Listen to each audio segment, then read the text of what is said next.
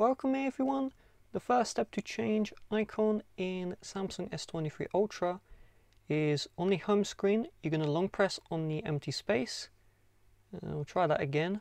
You want to get into this view, and then you're just going to tap on the themes button here, and you'll be brought to the Samsung theme store. So you just want to download a theme, and it will show the custom icon look. Okay. It will also change the theme of your operating system, icon, stuff like that. So download the theme when you're happy with it. Once the theme is downloaded, you just want to tap on the apply button and that will apply the theme.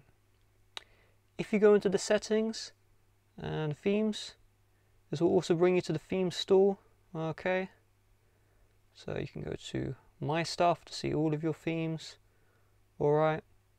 And in the My Themes area, the default theme is available. So if you change the theme, go into the My Themes to get the default theme back. With that being said, if you would like to help support the channel, please do check the description. Bye bye.